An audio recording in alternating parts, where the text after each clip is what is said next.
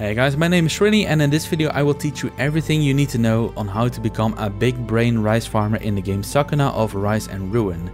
I will first cover the basics of rice farming and then go into detail for each stage and what actions you should take. I highly advise to watch this video in its entirety because everything is connected to each other. But if you are in a rush and are looking for very specific information, I have made sure to add timestamps in the video description below. So let's start with the purpose of rice. Why is rice so important in this game? Well, that is because of three reasons. 1. It is directly tied to Sakuna's growth as a fighter. You see, despite being an RPG game, you don't level up from fighting enemies or clearing stages. Instead, you level up based on how well you took care of your rice field. The second purpose is food. Murtha can cook food for you, and after eating food you can obtain food buffs. The most important food buff in my opinion is natural healing, which heals you over time outside of combat. Seeing as there are no other ways of healing, this will make your exploration runs a lot easier. And rice is an essential ingredient in a lot of dishes. So the more rice you have, the more types of food you can make and the more food buffs you can obtain. Purpose number 3. At a later stage in the game you will unlock the ability to trade rice for goods from the capital. Some of these goods cannot be found elsewhere in the game and this is the only way to obtain them. Bear in mind that brown rice and mixed rice are not worth as much as white rice for trading. Quantity versus quality. Rice farming for game progression is finding a good balance between the quantity of the rice and the quality of the rice. The higher your yield or the rice quantity, the more rice you will have with which you can cook and trade. The higher your rice stats, so the quality of the rice, the more you can grow as a fighter. You can focus on one or the other depending on the situation, but from my own experience I believe that the quantity only matters much for the first 2 or 3 harvests. After that, you should put more focus into the quality of the rice, so you can grow faster. Whether you go one way or the other is heavily determined by the first 2 steps in a rice farm, but I'll get to that later. During the game you will unlock farming scrolls that contain valuable information, and at the same time you can always ask Toyamon for a little hint by talking to him twice. The problem with this hint however is that it's mainly focused on getting a high yield and not so much the quality. So while his advice will get you through the season, Sakuna will level at a slower pace because of this. In order to strike a good balance between quantity and quality, I've gathered the knowledge written in all farming scrolls and combined them into an action list for each of the seasons. I will surely go over these, but feel free to pause the video and take screenshots if you want to use them as a reference later. So let me quickly explain the setup of these overlays. At the top of the screen you can find which season the overlay relates to. On the side you see 4 blocks, where each of the blocks contain the actions for the 4 different areas of focus. You can focus on the yield, which greatly increases the HP stat and the amount of rice you get, in other words a quantity, and you can focus on hardiness, aesthetics and aroma, which each focus on a better character growth, so quality. As you can see, focusing on hardiness brings a higher growth in 3 stats as opposed to a single one, so this area of focus is extra important. Now as mentioned earlier, I am not going to focus on one of these 4 aspects, but rather find the right balance between all of these, and this is what the middle block is for. This way you can find the recipe for my own brand, Swrinny's Balanced Rice. I took a good look at all areas of focus and chose the actions that suit most of them or find a middle ground, but more importantly are also easy to understand and do. That way you can just follow these steps and do not have to worry about whether you made the right decision or not. So you can put a good focus on the story, combat and exploration too.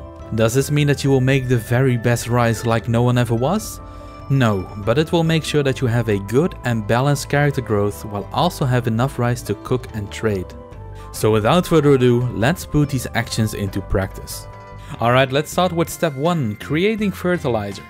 On the final day of winter you can start preparing the field, and before doing that we want to have a good fertilizer ready to give our future crop all the nutrients it needs. In order to create fertilizer you need to go to the toilet next to the main house and, you guessed it, scoop up some fresh stinky poop. You then bring this to the fertilizer pit and add base components and amber to fill it up.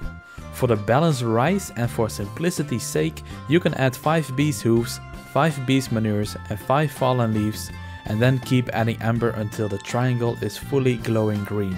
Now if you don't have 5 of each base component, that's no need to stress right away. It just means that you will need to add more amber in order to fully fill up the triangle. You should know that you can add more fertilizer to the field during any step of the rice harvest. So if you don't have enough materials, you can also create a weaker fertilizer first. And with that I mean to only fill the triangle to 1/3 or halfway for example. And then add a second or even a third fertilizer to the field at a later stage. The most important thing with fertilizer is that your rice field needs to have enough nutrients during all of the seasons. And maintaining that is all that matters. So once your base fertilizer is done and your triangle is glowing beautifully green, it's time to add some additional components. These do nothing for the duration of the fertilizer, but they will ensure that certain stats will grow further than they would normally do. A safe thing to add, especially at the start of the game, is rotten food. Rotten food gives a bonus to each of the stats at the cost of being less resistant to insects. A quick and good way to counter this and also make the crop more resistant to diseases and herbs is by adding salt. You can get salt pretty early on in the game via the stage's bounteous earth grotto and the gathering node on the beach. Just send a villager there every time you head out and you will have some by the time of the next harvest. Aside from salt, you can use the special items that drop at night in the different zones, but they are harder to come by and are also needed for certain weapons and garments, so honestly I wouldn't use those unless you have no other choice. If you do not have any salt, don't worry about it. The crop takes a bit more damage, but the increased stat gain is much more important in the long run. Now if you add salt into the mix, you can see that something is rising, and no, I'm not talking about the shield hero, I'm talking about the toxicity. While using salt brings a lot of benefit, it also damages the rice plants a little bit, and that is what this stat is about. Now in order to reduce the toxicity, you can use the items spring water and renowned water, which can be obtained in most stages of the river area on the map. Later on in the game you will find and unlock rare items that heavily boost the stats of the fertilizer, such as powders, flakes and medicinal herbs. If you have them, feel free to use them to level up quicker. If you don't, again, don't worry about it. A quick tip, fertilizer takes 10 hours to get ready, but you can make this instantly by adding the item Powder of Transformation.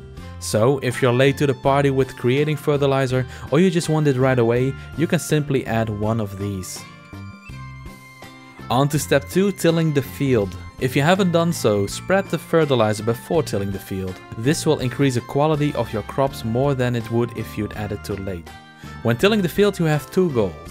The first goal is to remove all 10 rocks and the second goal is to prepare as much of the field as possible before you plant your seedlings. So first just run around and grab those 10 rocks. You also get stone as an item when you do this and you never know when they might come in handy. Then I suggest to start in a corner of the field and slowly work your way down in lanes. During your second rice harvest you will unlock the most important farming skill for tilling, which is furrow sight. This skill allows you to see how much you've already done by giving it a golden glow. Later on in the game you also unlock a cow, which makes the task a lot faster.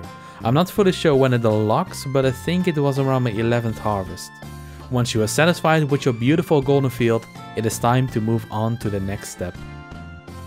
Step 3 is sorting and sowing the seeds. Sorting seeds unlocks before your 4th harvest and is the most important part in deciding whether you're going for quantity or quality. By adding mud or later on salt to the water, it becomes heavier. As a result, the bad seeds who are lighter than the mud or salt water will float up and the good seeds will stay at the bottom. For the balanced rice, I've chosen to sort thoroughly using mud, as this increases the quality but doesn't reduce the amount of rice you get by too much. Just pour the whole pot of mud into the water and use the stick to mix it. You do this by moving your analog stick in a circular pattern. The amber you see in the middle is an indicator of how far along you are. Once it moves up and starts floating, you're about halfway done, and if it tilts upwards, you are about 90% done.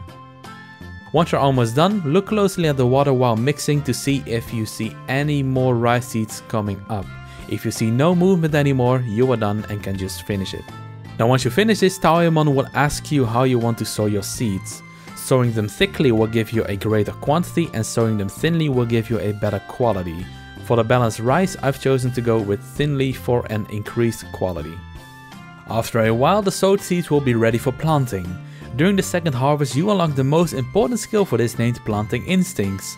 This skill shows you a grid on a field with the quote-unquote ideal placement for the rice fields. This ideal placement, however, seems to be for high quantity rather than high quality, because if you look at the farm scrolls I've unlocked, they clearly indicate that the seedlings need to be planted sparsely for a better quality. So, for the balanced rice, I've chosen to plant them with some space in between of them. Now, as you go through more harvests, you will unlock skills that allow you to plant at a faster pace, so for each skill I will show you how to plant the seedlings sparsely.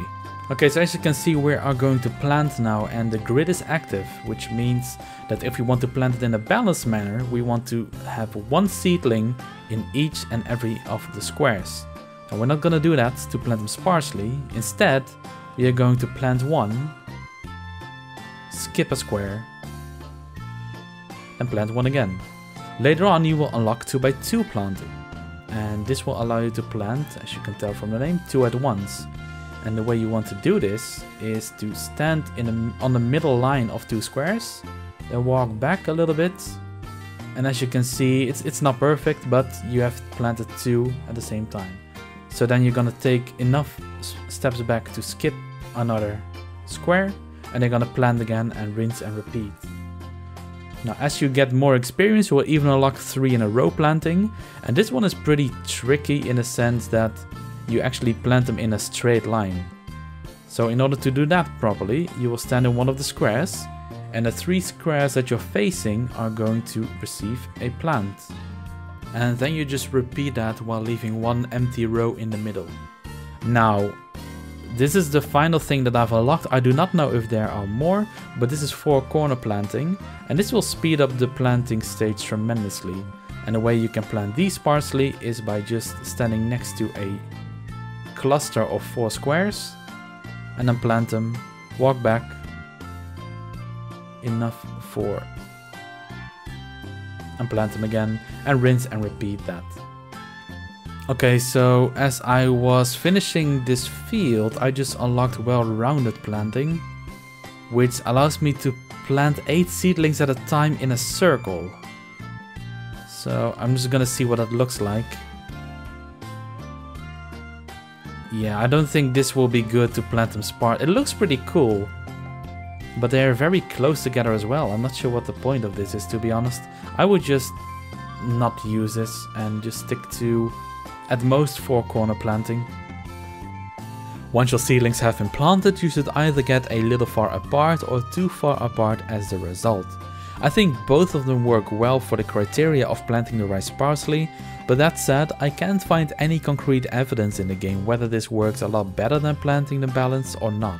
So feel free to try out both methods and see which one suits you best. Right after planting, add water to the field so your ankles are covered. This is a water level of about 20% and also matches the criteria for shallow water, which we will use more often in this video. During your second or third harvest, you will unlock the skill Aquatic Instincts. This skill allows you to see the water level and water temperature whenever you stand next to one of the water gates. Step 5 is maintaining the field, and this is by far the longest step as it spans both the spring and summer seasons. Your rice will slowly grow over the days, and it's up to you to make sure it can do so as good as possible. Now, the ways you do this is by maintaining the water levels, removing weeds and catching bugs, and that's all pretty much. Maintaining the field is what you would normally do just before heading out to explore and once you come back from exploring. But for the sake of this video, I will be using the game's waiting mechanic to pass the time instead. The effects should be the same though, so feel free to go out and clear some stages. Just a little disclaimer, you can do more during this stage, but this will complicate the process too much in my opinion, especially at the start of the game. So for those interested, I will go into more advanced tips near the end of the video. But for now, don't worry about it. First off, if you have a lock ducks, you can open their cage at this point. They will continuously eat insects and weeds during the day, so this tremendously helps your rice crop out. Once the rice enters the sprouting stage, however, the ducks will try and eat the rice plants instead, so we need to avoid that. So in order to avoid that, you'll want to lock them back up during the third offshoot stage. Alright, for the first and second offshoot stages, you want to maintain a shallow water level, so this means regulating it back to around 20% based on what the weather is. For the third offshoot stage, you want to dehydrate the plants, so open the gate and let all water out. Be careful with this though, because after this stage the rice will enter the sprouting stage, and then the rice will suddenly need water again. So even when you're out exploring, make sure to check the rice status frequently, and you can easily do this by opening the game menu and look at the right side of the screen. Finally, during the sprouting stage you need to add water again, and despite Taimon saying you need a lot of water, we are going to ripen it in shallow waters in order to both increase the hardiness and the aroma of the rice, and thus increasing the quality by a lot. But in order to increase the yield a little bit too, so the quantity, we are going to increase the water level to around 30%, which is still regarded as shallow, but more water than we would normally use. Seeing as this stage is so important, I will now give a little demonstration of how you can do all these things in a quick and easy fashion. Alright, so as you can see, the field was tilled, the fertilizer had been applied before that, and all of the plants are planted sparsely. So what I'm going to do now is show you what kind of cycle I go through in order to maintain this field. Now normally you would go out and explore a little bit. I'm not going to do that for the sake of this video. So I'm just going to wait until it's the next day. Now as you can see, it's raining, right? So what's going to happen is that the water we have in the field is increasing, and this is not what we want. As you can see, it's at level 22. It's not too bad, but we want to drop it back down to 20. So I'm just going to open this side for a little bit, drop it back down to 20, and that's it for the water level. So the other thing I'd like to do is to look for bugs. Oh, actually, before we continue, I forgot to unlock the ducks. Let's do that first. And once I get to the field, they will just march around and look for insects and weeds to eat. Now, in order to help the ducks, I'm going to look for critters such as frogs and spiders and snails, because they will also help us clean the field of any pests. So they are usually around the house. In the house you can find spiders. There's one here. Other spawn locations for these spiders are in these rooms. There's nothing here right now. And oh, there's 3 of them here. So just picking them all up.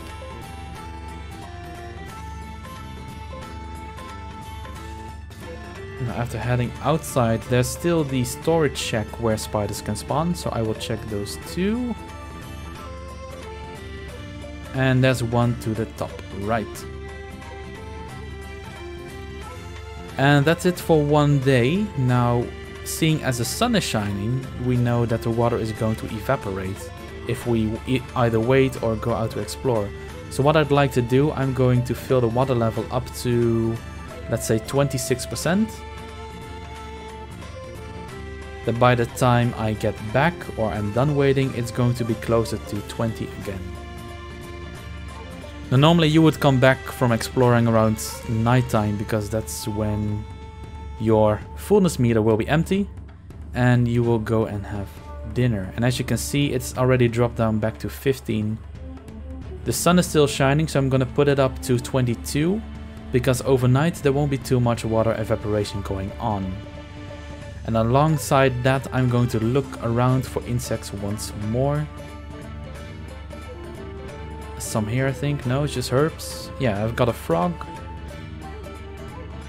Some more herbs. You can actually use these herbs in dishes, and if you don't use them, they will go bad, and once they go bad, you just have more rotten food for fertilizer.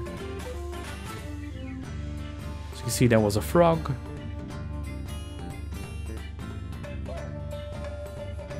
I'm gonna check inside the house again, check the 2 rooms.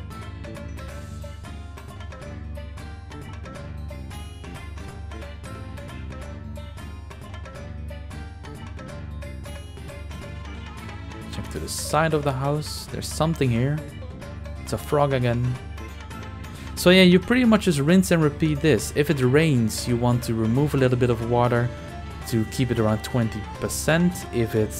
If the sun is shining, you want to add a little bit of more water so it can go back down to 20% without any issues. Now, because we haven't seen any so far, I can show you the weeds now. They look like this, and they are indicated by an exclamation mark. You just walk up to them and pull them out, while also doing all the other things, such as maintaining the water levels. See, this one's getting a bit high again because it's raining, and also catching the bugs. So I shall see you guys again in the 3rd offshoot stage. Alright, as you can see, it's the first day of summer and we can see that the third offshoots have started appearing. So this is the time where we are going to fully drain the field in order to let it dehydrate. The thing you can do is just keep this gate open, because if it starts to rain there will be more water coming in. This is also the stage where I usually lock up my ducks, because if we enter the next stage, the sprouting stage, these little fellas, they will start eating the plants. You can lock them up instantly by just walking up to their cage, pick an egg, wasn't meant to do that, and just close the gate. Alright, as we can see by inspecting the plant and also checking the menu, they are sprouting now. So this is why we add a lot more water.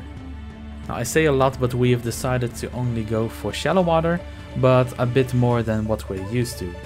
The thing is, however, that the sun is shining pretty brightly, so there's a lot of water going to evaporate.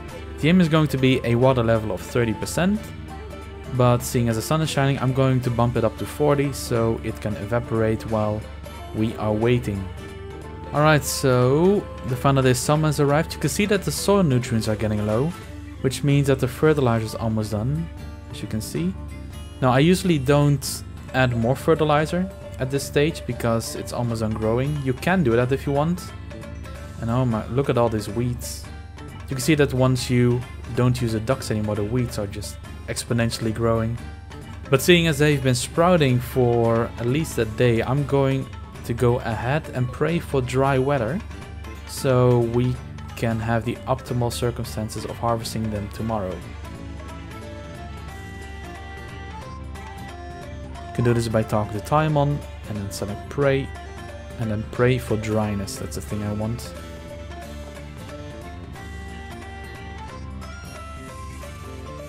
Okay, so it's still summer and they're actually ripe for the picking. So what I'm going to do now is I'm going to drain the field, because even though I've prayed for a good day tomorrow, this is actually perfect.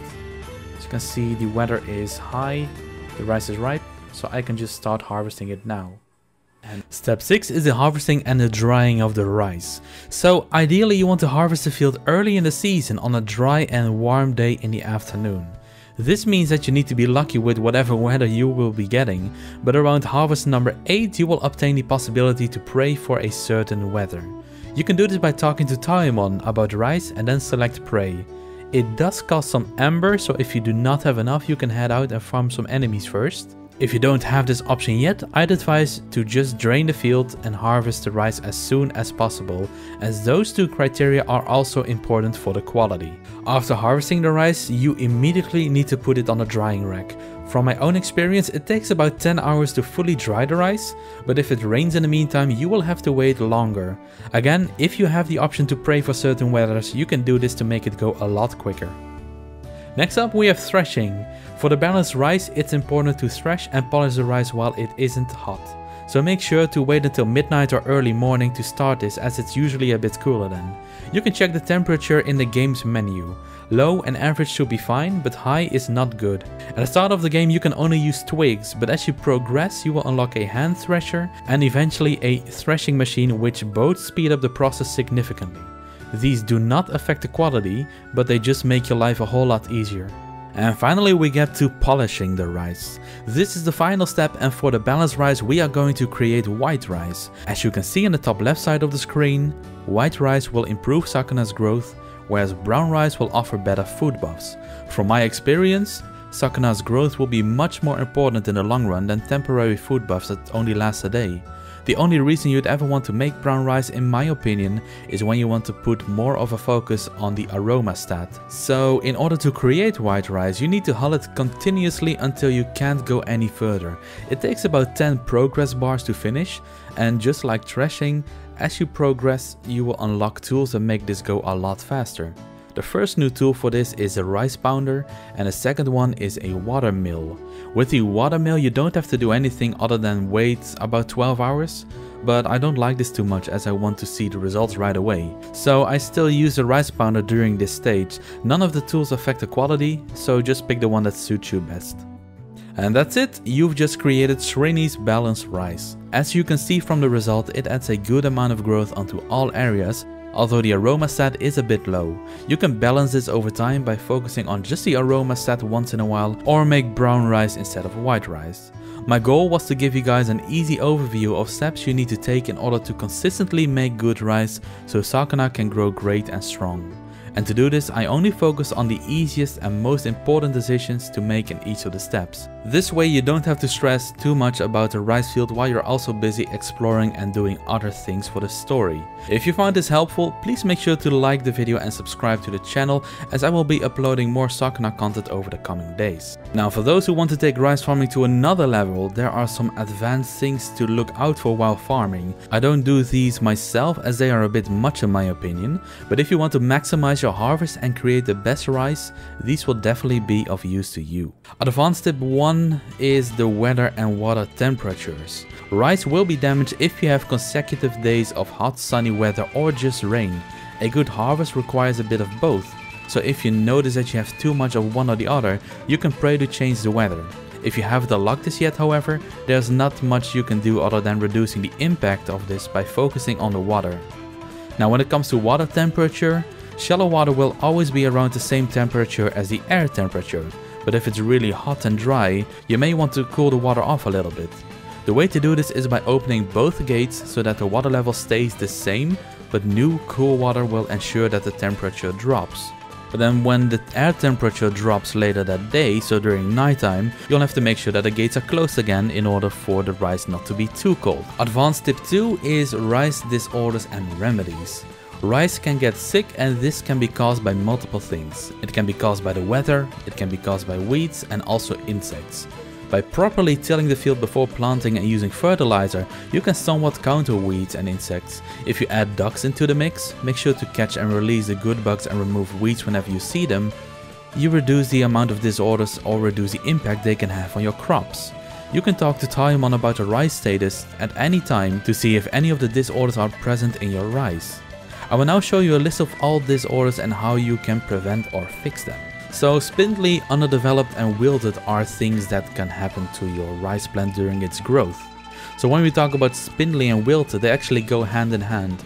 It's when the rice plants have a long and thin stalk due to a lack of sunlight. So in order to remedy this, you will need to pray for sunny weather in order to make sure that they grow well. Next up, we have salt damage and heat damage. Now, salt damage is something that occurs when you add too much salt to your fertilizer. If you remember earlier in the video, I advised to use salt in your fertilizer, and you can see that the toxicity level goes up. This is what salt damage is related to. The higher the toxicity, the more salt damage your plant takes. So in order to remedy that is to add refreshing water or renowned water to the fertilizer in combination with the salt to reduce toxicity. Heat damage is directly linked to the previous advanced tip, where the water on the rice field would have a high temperature. In order to remedy this, you open both gates of the field so the water level stays the same, but the water will cool off. But just beware that at nighttime the temperature gets low again, so you need to make sure that the water isn't flowing anymore because it will grow too cold. Excess is when too much rice is growing, so there's a lack of nutrients in the soil. In order to counter this, we have decided to already drain the field of water during the third offshoot stage. It's also called midsummer drying.